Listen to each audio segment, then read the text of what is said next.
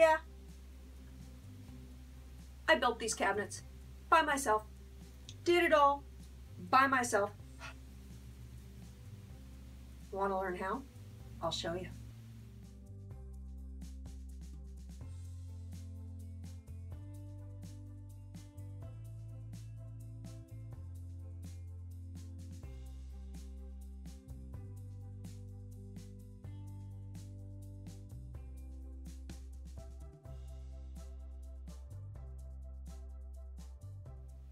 I need to do something with my shoes. My shoes are all over the place. And I have a lot of shoes.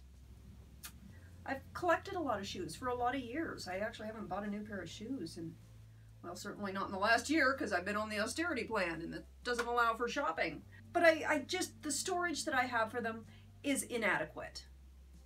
I'm going to build a floor-to-ceiling shoe cabinet. Well, I'm not going to go quite to the ceiling because I want it to be in alignment with the curtains, but we're going to build storage for my shoes in this corner.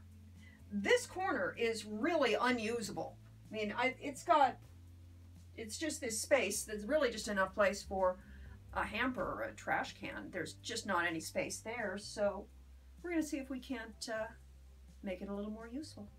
I opted to do as much of the work outside as possible to keep the mess outside. The first thing I wanted to do was get some paint on the boards. I painted first a coat of primer, and because they are 94 inches tall, I put them down on my sawhorses, also known as a couple of cinder blocks that I found by the trash can, painted the ends, and then stood them up and painted the middle. That way I could get to both ends because I couldn't quite reach 94 inches if they were standing up the whole time, and bending over was killing my back. I'm using a Worx Switchdriver, and I put in my 15/16 spade bit. This is great because it has a nice little sharp point that you could put right in the exact spot that you want it. So I would carefully guide that into the exact position that I wanted it, and then start out nice and slow, and just slowly and easily let the machine do the work for you. You don't need brute strength when you got power tools. They do it for you. Thank God. I created my template. So this piece of paper is the width of the board. This is my shoe.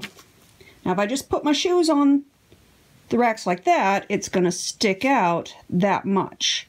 And I really want this to be as shallow as possible. So I want to give it an angle. I want to have it as much of an angle as I can to actually keep it. I mean, it's okay if it sticks out a little bit. There's going to be curtains. So I have about that much play. So let's see. If I give it like that. So that's about the angle that I want. So I'm just going to, yikes, put my finger in the frame. I want it right there and right there. So that's going to be those 2 points. I'm going to create whatever that is. That's my, I don't know. I'm winging it.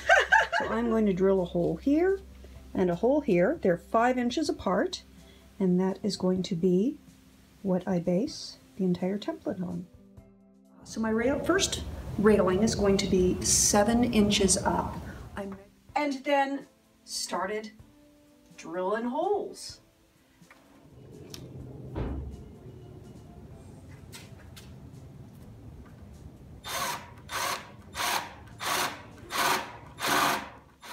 I found that if I pushed all the way through, it gave me a jagged, not very pretty end. I would drill down until I could see light through the other end, and then once that hole was there, I'd come in, flip it over, and come in from the other side to get a nice, clean finish hole. I have to say that drilling the holes turned out to be surprisingly easy. The total time involved in drilling out all the boards was maybe 2 hours, but I was also filming it and moving the camera around, so probably would take about an hour and a half for most people. You might choose to paint these as well. I'm never going to see them. There's going to be PVC pipe in there. I'm lazy, I didn't choose to. Now we're going to mount these boards. I want them to get right up to where my existing curtain rod is. Because I have molding on the floor, I made a small notch in each of the boards to accommodate that so that the boards could fit as flush as possible to these walls. Now, I would love to say that these walls are perfectly square and perfectly flat, but this building is older than I am, so we know they're not. I have in my drawer of things that I have purchased and not used or reused or taken apart, you know, the junk drawer.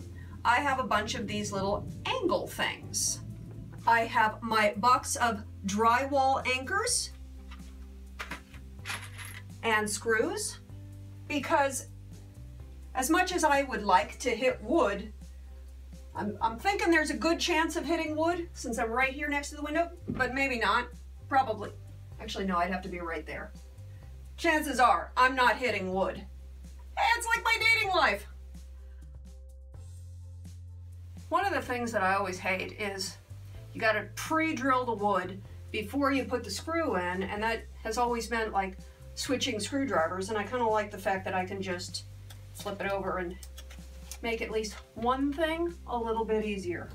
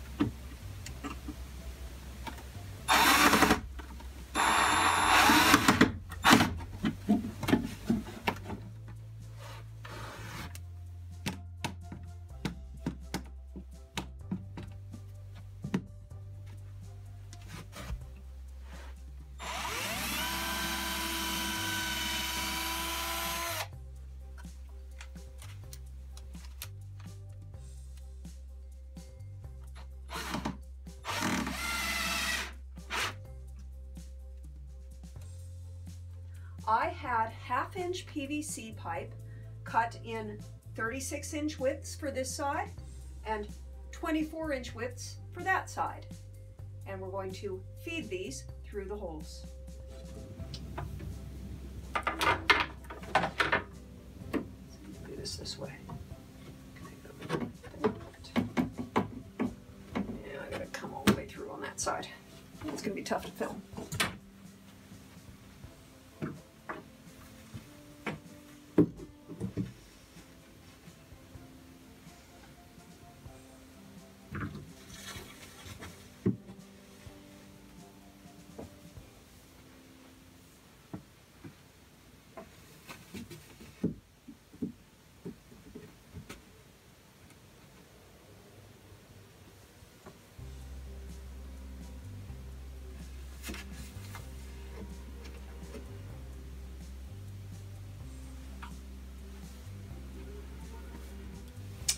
I prefer to have my PVC pipe cut at the mom and pop hardware store.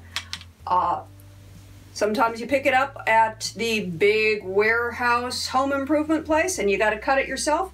Handy to have a pipe cutter then.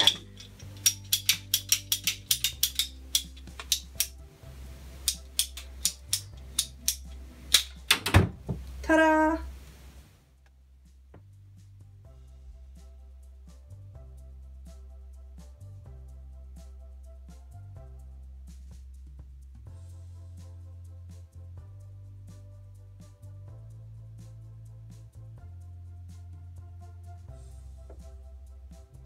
So many possibilities.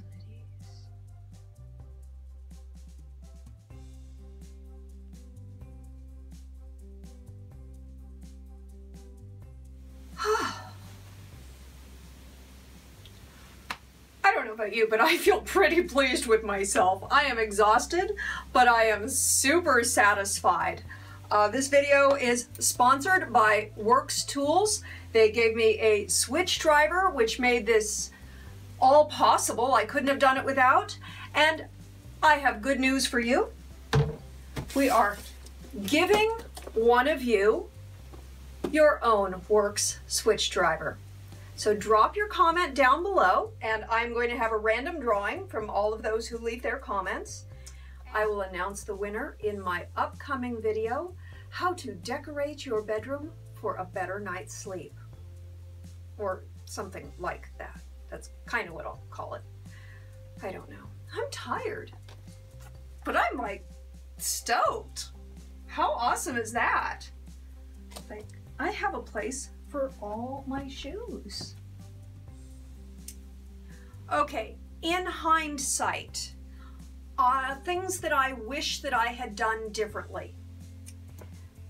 I let the guy cut these at 24 inches and they're a little short, and that may become problematic. We'll have to see. So I wish I had these on this railing just a little bit longer so they're a little more secure in there. So that is one thing that I would do differently. I would allow more space for my boots. My cowboy boots fit just fine. My taller boots don't. Things I think I did very well. I totally dig the little clips. I did little clips to keep my floppy boots from flopping over, because some of them stand up and some of them just go, eh. So that keeps them nice and a little tidier. Would have liked to have gone up higher, but then what's the point, because I can't reach it. For those of you who don't have as many boots, yay, you can get a lot more shoes. You can see if I just had the 7-inch apart, 7 inches seems to be perfect for my high heels and for the low heels.